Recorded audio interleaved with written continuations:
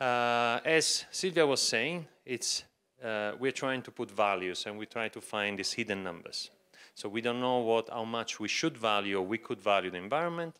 We want to try to find these numbers that give us the sense of value. The problem is that there is even a lot of debate about where the value comes from, what are the sources of value and what we should be evaluating. So, as Silvia was saying, there is this debate in philosophy and ethics asking what are the sources of value. Values, as Silvia mentioned or hinted at, can be instrumental or intrinsic. What is an instrumental? The instrumental value of something is, as the word says, something that comes from the use of as the product of this good. So, for example, we're going to think that, say, a fishery has value if we actually go take the fish and consume it. So everything that contributes to an increase in welfare will have an instrumental value. Now, this fishery might have an instrumental value even if it's not consumed, provided that it contributes something to our welfare. Okay, so it doesn't have to be a use value, it can be an existence value, an option value, but could be something. It has to be something that contributes to something else. Okay, it's not just because it exists that it has a value. On the other hand, this instrument, instead of being instrumental, something could have an intrinsic value. So it could have value just because it exists. Okay, and this starts becoming a bit more complicated because there is no clear sense as to how we can value that in economic terms. It can be anthropocentric or biocentric, and if you remember your Greek, anthropocentric means that from the point of view of humans, which means that we're going to attach value to an environmental good only if it contributes to human welfare, right? Now, this is a bit scary saying like that, but actually it doesn't have to be, because you will attach value to anything that contributes to the welfare of some human. So if some human has a value or as a positive value for the existence of a whale in the Pacific Ocean, nobody has to interact with the whale, nobody has to stroke the whale, kill the whale, eat the whale. If there is value that some human attached to this good, it will have an anthropocentric value. It doesn't have to be use value again, right? So it can be broader than usually thought. Biocentric, instead, is something that generates value from the point of view of being a biological resource. But again, just like the intrinsic value, it's difficult for us as economists to think of a way to value something from a biocentric perspective. Okay? And finally, values have been divided into utilitarian or deontological sources. So the source of value is utilitarian, a bit like the instrumental source if it provides increases in welfare, if it's useful for someone. Or can be deontological in a sense that the mere existence of this good, in almost Kantian fashion, gives this good or environmental good the right to be protected and give us a duty, which is the deontological part, the duty to protect this good, right? In all this, I'm saying that intrinsic, biocentric, deontological are difficult from an economic perspective, and so it will not come as a surprise to you at this stage that the economic approach to valuation is anthropocentric, based on utilitarian principles. So basically, we're going to attribute value to something, to some environmental good, if it contributes to an increase in human welfare. Okay? And as I said, it can be a lot broader than just the use value or the market value, but still has to be elicited or recorded through some human valuation of this good.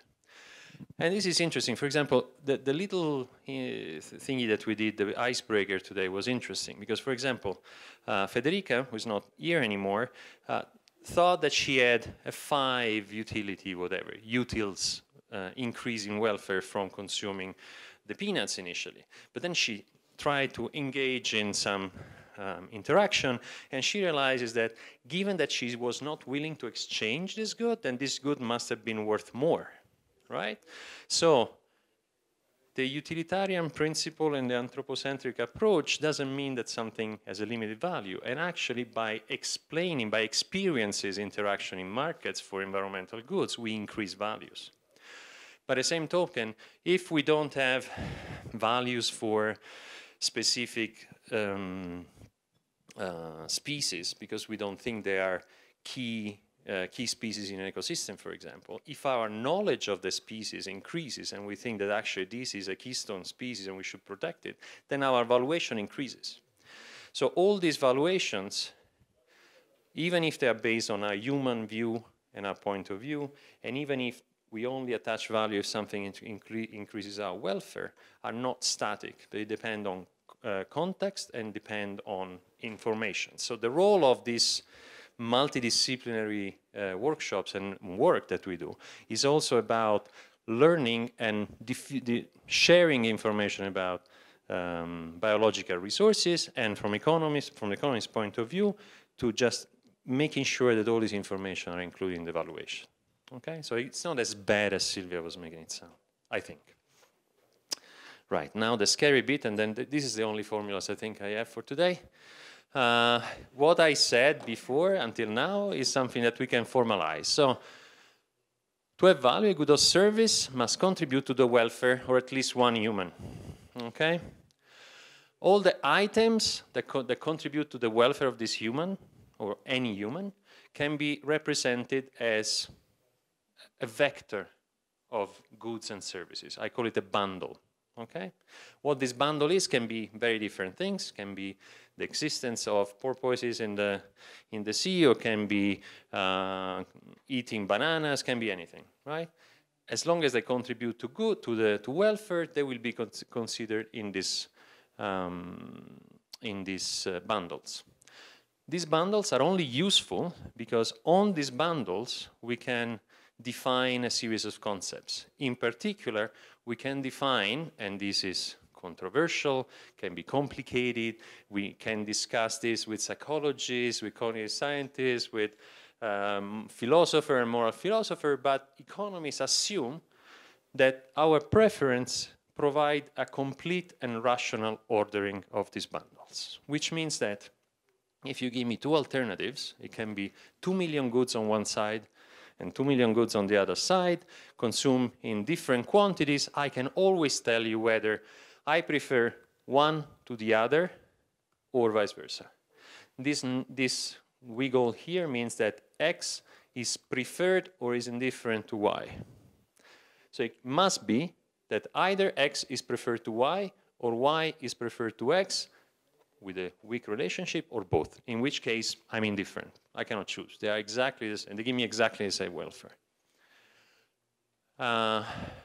If I have three goods, the other thing, and this is even more complicated, it says that if I know that I prefer peanuts, like Federica did, to, I don't remember, bananas, and I prefer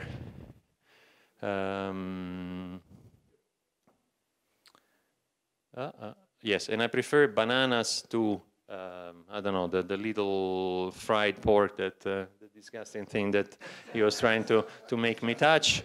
Yes, exactly. I don't want to even think about it.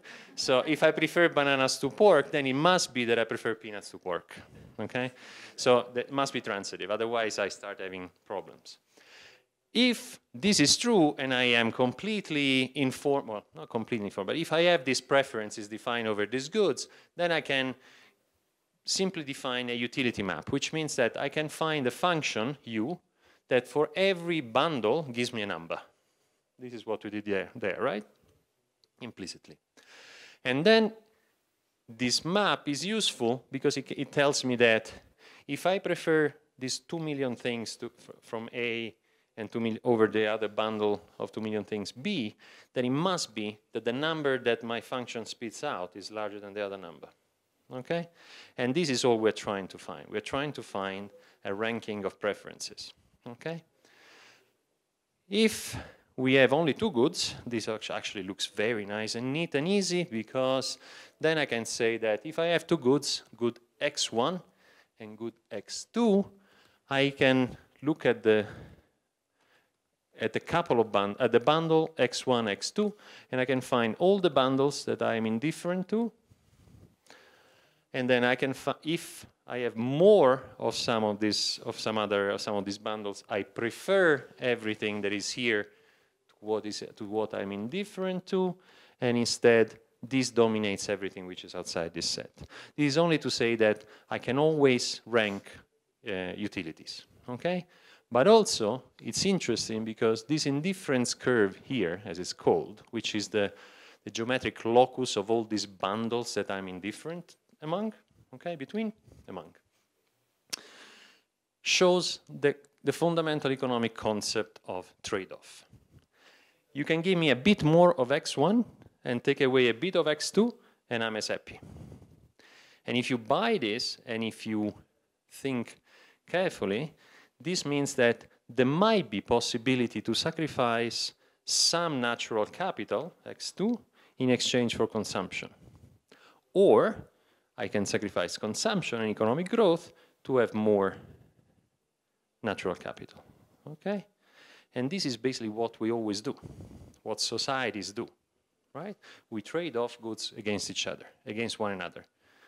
And if you think that this is for each of us, there is one thing like this, there will be an aggregate of all these preferences somehow, that if we have a very nice political system, gives us the social choice that is optimal for all of us, and we are going to be able to express this at the aggregate level. Now, all these are strong assumptions we can discuss. Actually, that can be literally the object of a whole PhD course in economics. So I'm not going to discuss this, but yes. Okay, so if you have these nice preferences that gives you this nice indifference curve, that gives you this nice ball of preferences that you can slice and have these indifference curves, because this is what we're doing here, you can also then make further assumption. So if you think that humans like being happy, we try to maximize our utility. So you make choices to improve our welfare. It's very hard to imagine that humans sacrifice their own welfares for others.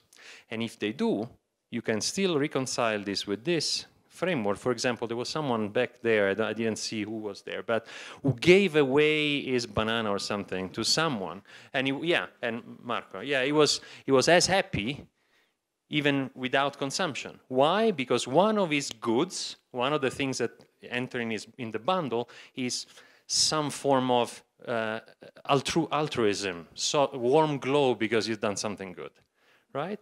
You can be altruistic and still maximize your welfare. So you can sacrifice your material consumption and still be talking about economics, okay? So, you see the little icebreaker was actually useful. Okay, apart from kind of getting to know each other.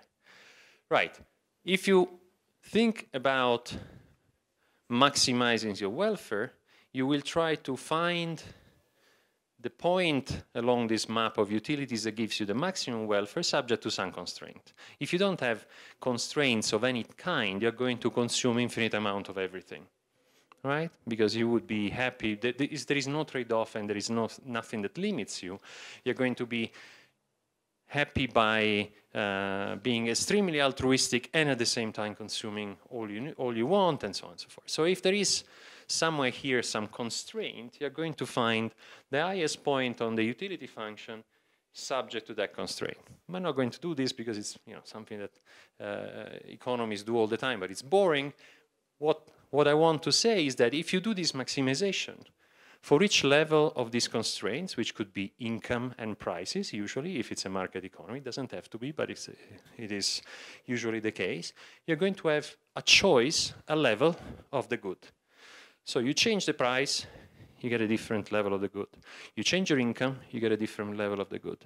And if you map this, if you do this repeatedly, you get a demand function, okay? And a demand function expresses this idea of willingness to pay that Sylvia was telling you.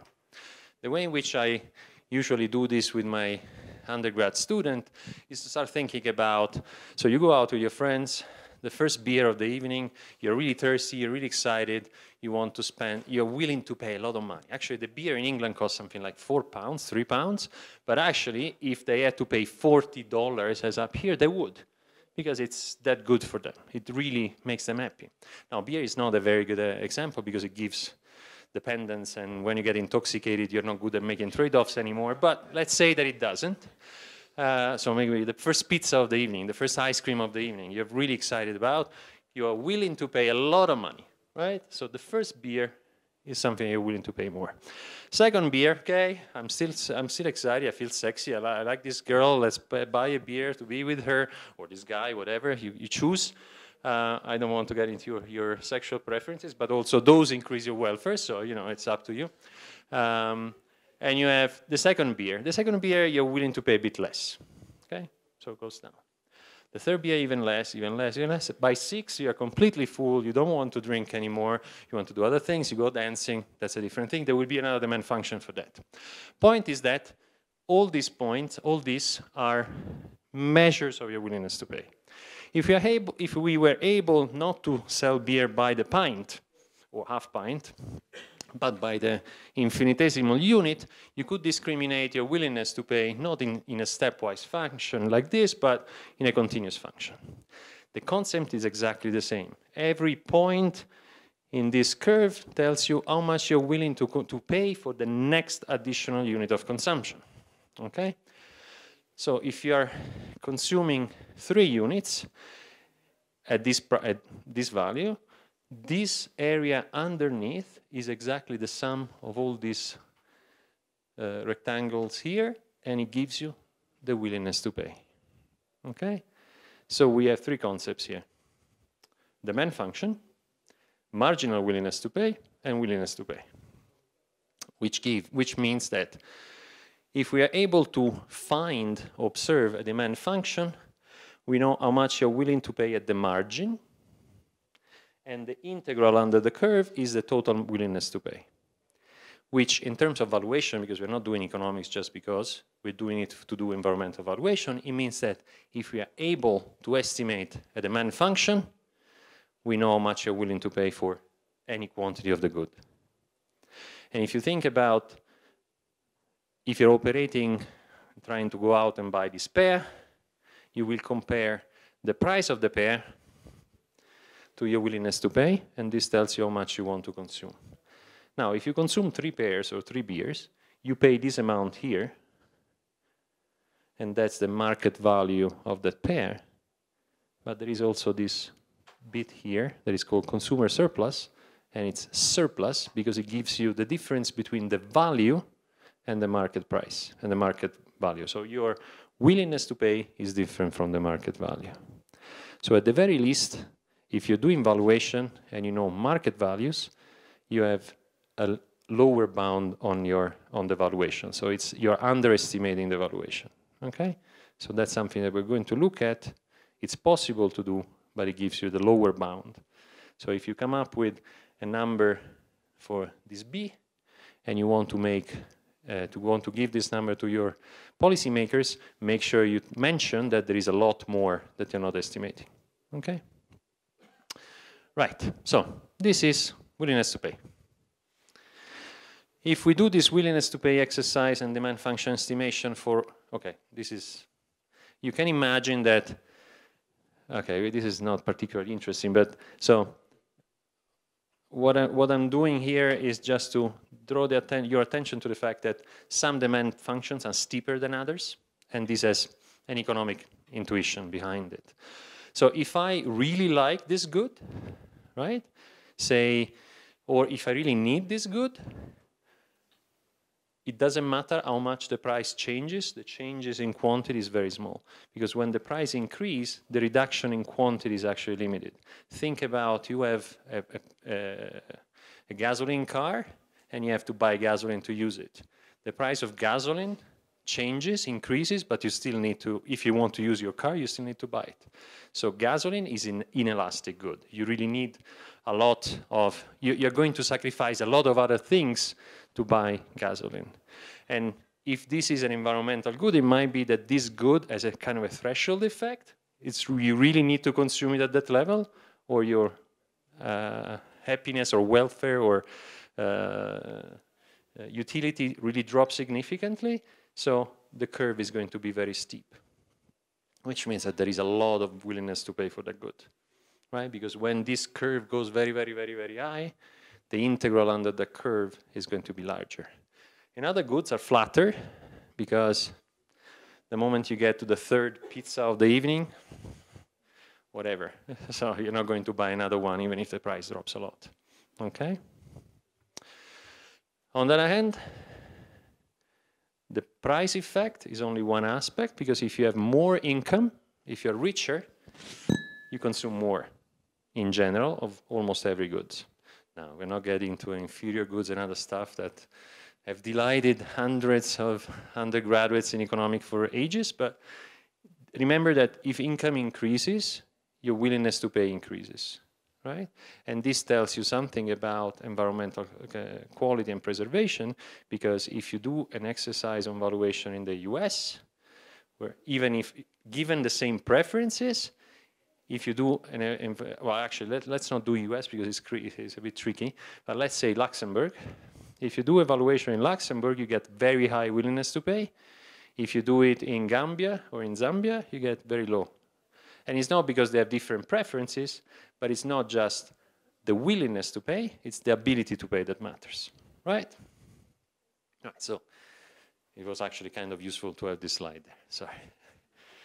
I always double guess myself. Okay, if you do this valuation exercise and you estimate demand functions and willingness to pay for individual A, B, and C, it's useful, but it's not particularly interesting for your policymaker who has to make an aggregate decision about, doing a policy change that affects millions of people in Bogota or not. Okay, so if you think about it, for each level of the willingness to pay, you know how many goods this person is willing to pay.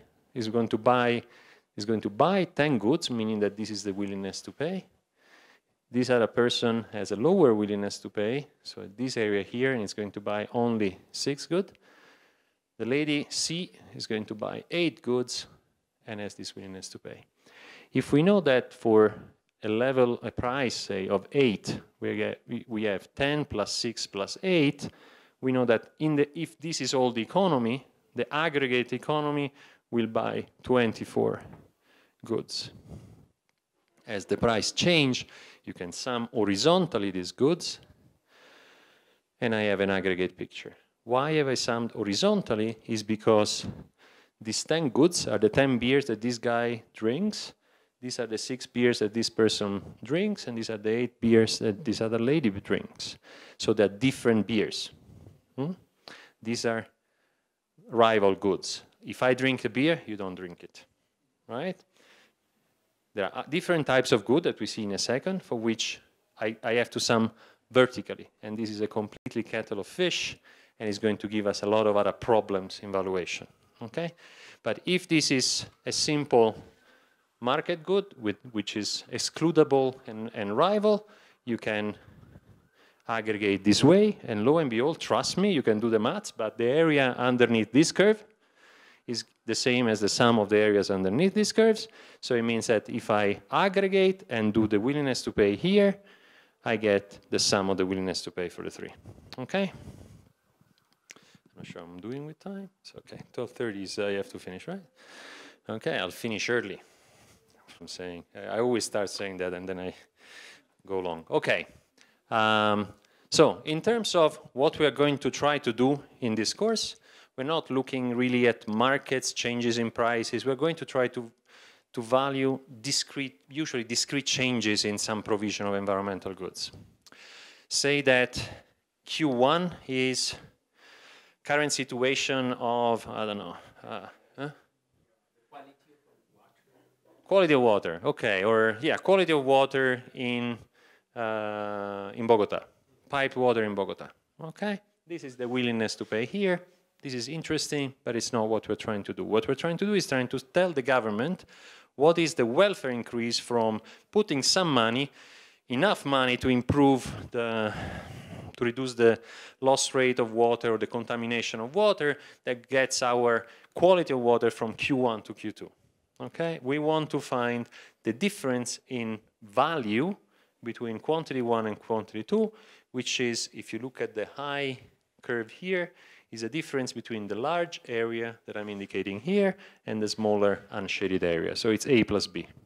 Okay? So we're looking at discrete changes. We're going to try to find a number for A plus B. Okay?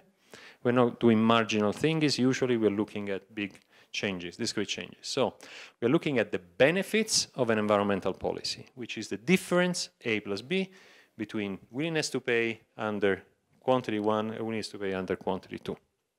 Okay? And again, this benefit is sensitive to income.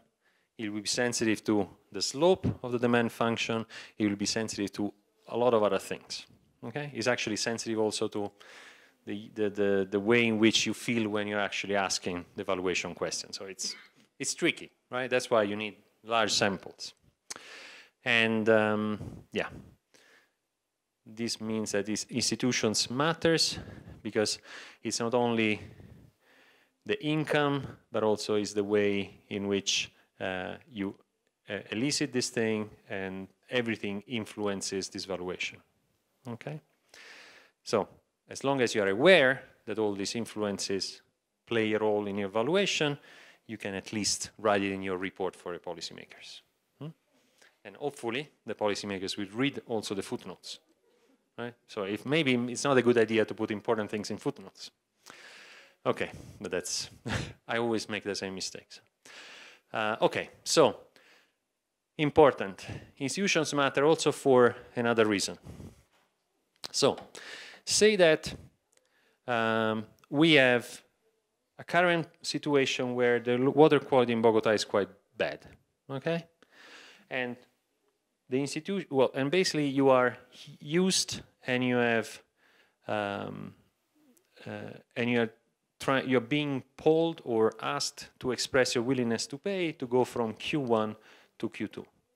So this gives you really the willingness to pay, because you are saying how much you're willing to contribute potentially to this provision of good to guarantee yourself these increases in quantity, right? This is willingness to pay. But let's say that instead the quantity is at Q2, and all of a sudden the government says, you know, we are actually running a big bad budget deficit and we have to reduce maintenance on this water piping system, so it's likely that water quality will decrease. Okay? But I'm going to compensate you on other dimensions, because the fact that my budget is so tight means that I cannot spend money on schools, for example. But if you do that, I'm going to compensate you with provision of more schooling. Okay?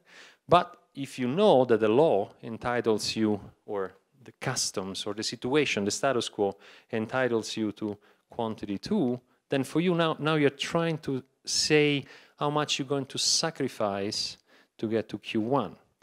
And this measure A plus B is no longer a willingness to pay, but technically is a willingness to accept compensation for a reduction in environmental quality. Now, I don't want to bore you with all the details, but these are two very different things. In particular, willingness to pay is going to be higher. There is a behavioral economist back there that is going to tell you all about kink demand curves. And if you are entitled to quantity 2 and you have to express your willingness to accept, it's going to be a very different numbers than if you are Q1 and you express willingness to pay. So the point is that institution matters means that if you're trying to do this valuation, make sure you ask a willingness to accept question. Otherwise, it might be very expensive for the government to do that change. And it's also wrong, right? Okay, sorry. That's willingness to pay and willingness to accept are two different things. They are still somehow related to this measure here.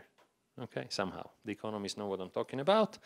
For the rest, is okay. Willingness to pay under a market demand curve is okay. Good enough for the moment. On the other hand, you want to try to see how much it costs to provide water quality, and you have to think about, okay, if I want to produce or make sure that I do enough investment or maintenance on a water system to have quantity of output, in this case 1, I have to spend some money. I have to hire some workers that go around maybe once a week or twice a week to check that the pipes are not leaking. I have to buy new pipes. I have to replace pipes even every other year, say, and I have quality 1. So this is how much it costs me to produce the first good. If I want to increase the quality, I have to hire more people to do more maintenance. I have to buy better materials. I want to make sure that I have maybe remote sensing to make sure that when the water pressure falls, I know that there is a leak somewhere, these kind of things. So as the water quality requirement increases, the costs increases. I have to pay more. If I can, again, do it in continuously, I can have a curve that measures the cost to have a certain level of quality. Going from 1 to 2 gives me this increase in cost. If I do it in continuously, this point here gives me the marginal cost of producing the next unit. So if this is a marginal cost curve, the area underneath will tell me the overall cost of producing, for example, 4.5 units of water quality. Why is this important? Because I have to trade off the welfare benefits, the values, with how much it costs. Because again, I'm trading off doing sanitation improvements or water improvements against cooling, right? So I have to know how much it costs in terms of number of children that I cannot provide books for, right? Kind of. The matrix is always money, but you have to think about these three trade-offs. Okay, marginal cost and supply. If you think about the marginal cost curve and you're in the business of producing any good, you look at the market price for this good, P star, and you know how much you're willing to produce. Okay, so for this price, you're not willing to go and produce more than Q star, because if you produce more than Q star, your marginal cost exceeds your marginal revenue, so the price that you get for the good, so your profits go down. If you are a firm and in the business of maximizing your profits, you want to make sure that price equal marginal cost is the rule that you follow. Okay? So what this means is that for any different level of price, there will be a different quantity that you're willing to produce and sell on the market, which means that this marginal cost curve is also your supply curve. Okay? You can aggregate it just the same as before, and you will get that the area underneath these curves is equal to the area underneath this big curve is the total costs of producing in aggregate that amount of water quality, for example. Okay?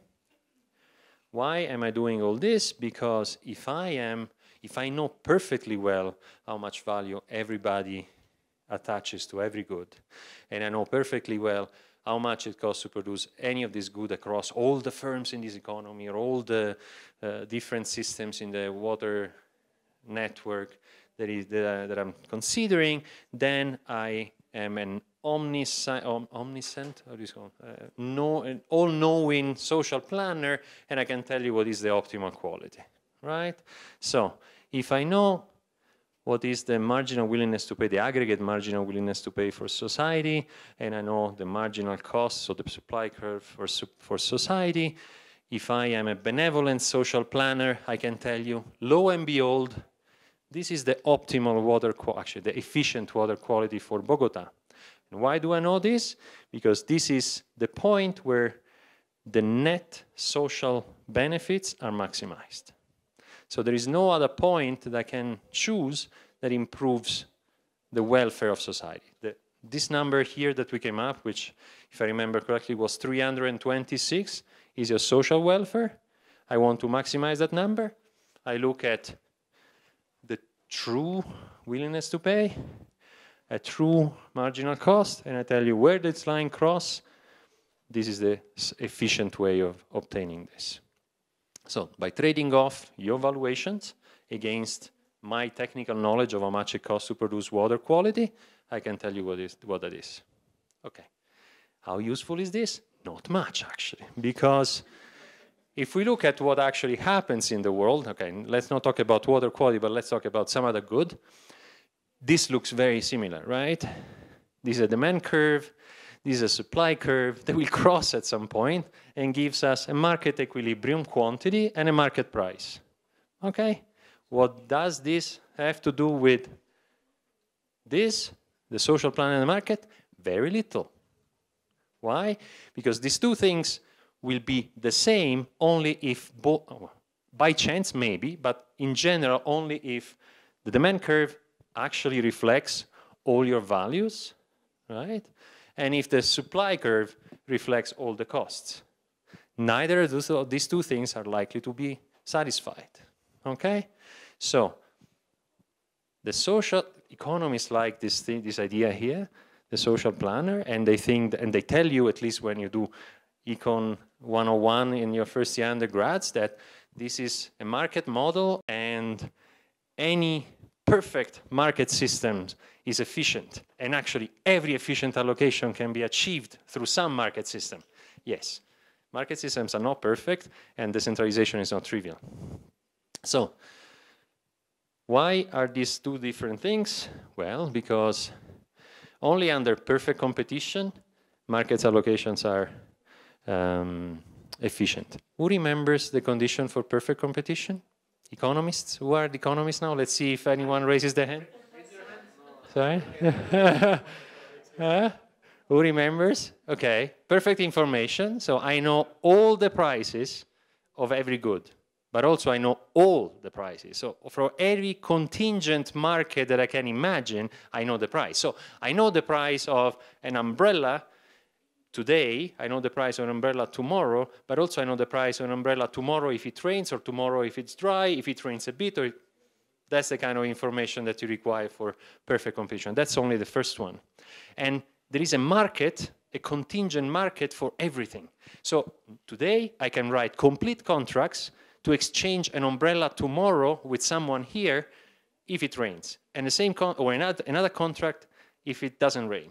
So again, it's impossible, right? Perfect competition doesn't work. And also, there are no external effects, which means that whatever I do, as a firm, for example, I produce something and I price every effect that I have on the external world. So if I am a firm, for example, here it says quantity of paper produced. This comes from a book, a very simple book called Field and Field. You have the reference at the end of the slides. And this is an example where there is a paper mill producing paper upstream from a fishery. So this paper mill produces, uses trees, is in Canada somewhere. They produce paper from these trees. They have to chlorinate, well, to wash and to blanch the paper, the fibers and all that. And at some point, this water has to be dumped somewhere. It goes into the river, right? However much dilution there might be in this river, it's likely that the fish downstream doesn't really like being blanched like the paper or bleached like the paper, so there will be less production of fish in the fishery downstream. As a firm, if I'm not responsible for that pollution, or if I don't have to pay the exact marginal impact or marginal damage of that pollution on the fish downstream, I am going to produce too much pollution, right? That is an external effect. I don't pay for all my pollution, which means that my private marginal cost, different from the overall cost of my activity from the social point of view, by the amount of the damages that I'm creating on the fishery downstream. Just as an example, this means that the private marginal costs are different from the marginal social cost, and even if the demand for paper is completely, perfectly measuring the willingness to pay for paper, I'm going to produce too much, okay? And that's, Federica was asking why we don't want to, or why are we still talking about having too much pollution? It's simple, because there is very little incentive for these guys here, for this paper mill, to pay more to produce their paper. For them, it's not a cost, right? It's like the same thing with carbon dioxide. I emit carbon dioxide every time I drive. I might not be paying my full marginal damage, and if I don't pay my full marginal damage, I dry too much, right?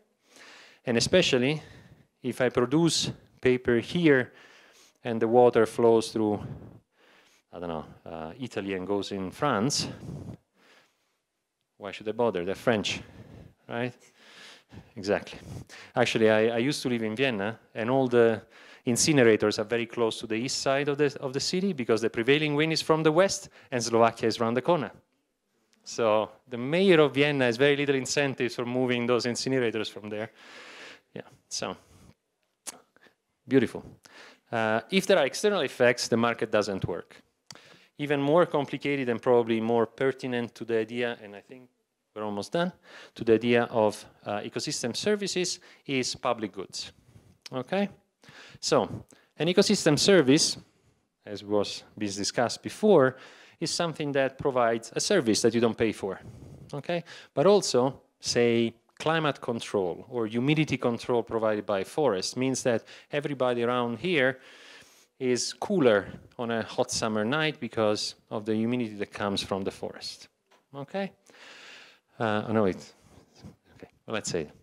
And the point is that if I am cooler because of the forest humidity, if I consume this coolness, you can all benefit, and I cannot prevent you from benefit from there. So if it's up to me to decide how much forest there has to be, I look at my personal benefit, and I don't take your personal benefit into account. But usually markets are bilateral transactions, so my willingness to pay meets the provision by someone else.